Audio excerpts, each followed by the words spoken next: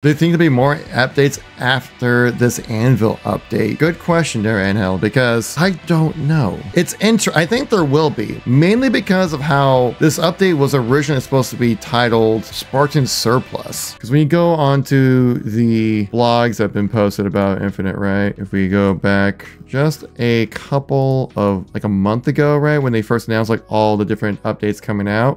This update was originally supposed to be called Spartan Surplus, not Anvil. And we didn't know it was going to be called Anvil until that trailer went out, right? So during this blog, right, which just was like the blog that was like what came out 2 months ago, you know, it was originally showcasing like the banished operation stuff and all those kind of things. We still haven't gotten Relic yet. I don't know what's going on with that remake. I'm sure it'll come in eventually, but I don't know where that is. But now we've seen all these different operations come in, right? When it comes to these armor being showcased. But this Anvil operation was originally supposed to be titled Spartan Surplus. Like I've said earlier on stream, that titling your operation Spartan Surplus just feels like it's like a liquidation sale. Like everything must go. And also supposed to be a Mark IV themed armor pieces, but then end up kind of being more tied to Rakshasa, which I'm not sure if Rakshasa is Mark IV. I don't know. But I just feel like that was kind of an interesting change right there, which just makes me feel like we're going to get another operation. And we'll probably know more about the future of Infinite, the future of operations, once we get towards the end of July, right? 4th of July week is this week when this event went live. So people are out of the office, people taking breaks and things like that. I'm sure we'll hear a little bit more about the future of operations and what's going to be happening the rest of this second half of this year. Once the young people come back from their vacations during the 4th of July weekend. I would be kind of shocked to see if we get more full-sized operations throughout the rest of 2024. It depends on if Microsoft is willing to still fund the sustain team that's going on, because right now what just happened over at Microsoft is that the fiscal year just rolled over. Their end of the year fiscal year is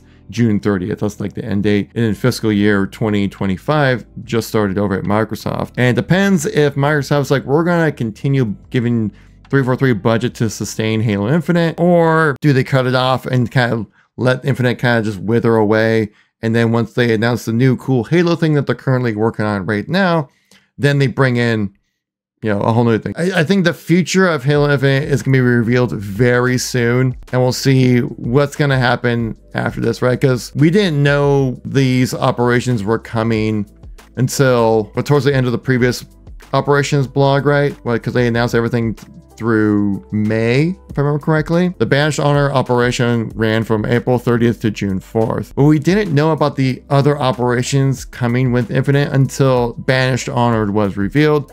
Then they revealed the next Tenrai, and then Spartan Surplus, which then became the Anvil operation. So we're probably not going to know much about the future of operations with Infinite until towards the end of this month, or when there's like a week or two left in the operation. That's when we'll know more about it. And I feel like it's 50-50 right now if Halo Infinite's going to continue getting support when it comes to like new operations and content and things like that. I have a feeling that maybe operations might kind of wrap up, like at least like the past side of things, and maybe just start kind of rehashing things that were in previous events and with like the exchange, right? Maybe future event operations will just be Spartan points that you can unlock, and you can use those points to then get just items in the exchange. I can see that happening in the near term future, right? Within like next year or so, something like that. Kind of rounding back to the initial question there by Angel saying like, do we think that we'll get some more updates on this for Halo Infinite moving forward, right? I think we still have a few more operations under our belt, but I just don't really see much happening with Halo in 2025. But again, it's one of those things. I think if Halo is allowed to continue, so if 343 is allowed to continue giving the similar type of support that we're getting right now with Infinite for the next few months, like next 3 months, then that's going to be the case for the next year, right? Until June of 2025.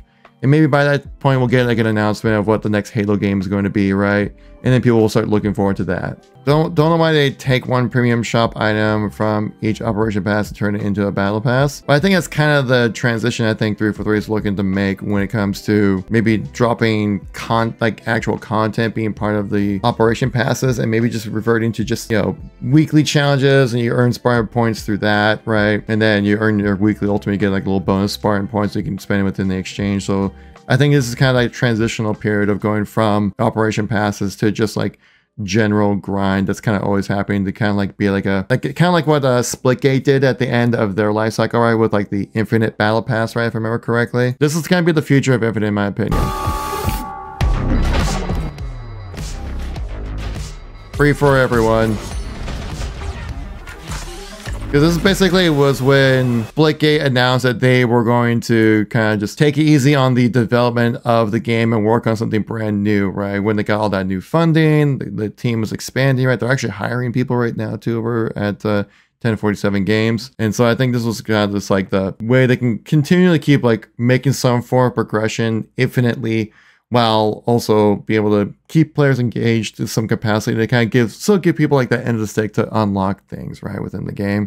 This trailer really doesn't show a whole lot. I think it's just kind of showcasing a lot of the stuff that you can unlock. I can't remember exactly how this pass actually worked out. We probably should actually look like, there's probably a blog about it, right? So I think this is what 343 is looking to do when it comes to the future of Infinite. So it says that the new Battle Pass has everything you've come to expect from previous passes. It has 100+ items containing exclusive weapons and character skins, name tags, sprays, banners, drops, and split coins. However, there's two very important differences. Every tier is free and it never ends. After earning the standard 100 tiers, you'll receive an item drop for every 5 Battle Pass tiers you complete. After that, as a thank you to all our players for supporting the game for kind of stuff. So I think this is going to be kind of like what their version of this is going to be, where you'll have more player choice in it. So it sounds like you just kind of get like a random item every time you get what would be your 5th tier in the battle pass. Or I think what 343 is looking to do is give you Spartan points for then you can be able to spend that within the exchange. That would be kind of like the long-term sunsetting version of Infinite's progression. That's where I'm thinking we're going for when it comes to like the future of progression and Halo Infinite. Makes sense, right? Like I said earlier, there's an end date. We don't know when it is or how it's going to happen. We just know that it's there. It's on the horizon. We see this storm coming. We just don't know how soon it's going to be here. And one thing you have to take in consideration is the population of Halo Infinite since they've gone with operations, right? If we look at the Steam charts here. Obviously, the Steam charts is not the entire population, but it will show you the trend. I'll show you the Xbox numbers as well. But you can see here around January when operations were first announced, right? And then you can see the steady decline of the player population. Now we're like peaking right around 2,000 to 3,000 players on average. Peak player counts around 6,000-7,000 on like a really good day. But generally, average player count on Steam for just the Steam players alone, it's been dwindling slowly over time. Now on Xbox most played right here, you can see that it has hit Halo Infinite as well when it comes to population, currently sitting right above 35th in most played games on the Xbox platform. Before the announcements of operations, we would oftentimes see Halo Infinite up in the 20s, sometimes even up into the 15 range when it comes to most played games on Xbox, doing pretty well for itself, honestly, given the situation. But ever since January's rolled around and we had those operations now, people definitely have seemed to fall off and lost interest. So this is mean that will we see continued support for Halo Infinite? Because clearly these operations are not really doing what they need to do to keep people engaged with Halo Infinite. Obviously, there's not going to be a main draw to these operations where it's going to be like people are going to be coming back to the game so they can play multi-team, or they can play even like this new mode that came in called Century Defense, which actually is a lot of fun, but it's not going to be anything to ignite the general player base to jump in to play Halo.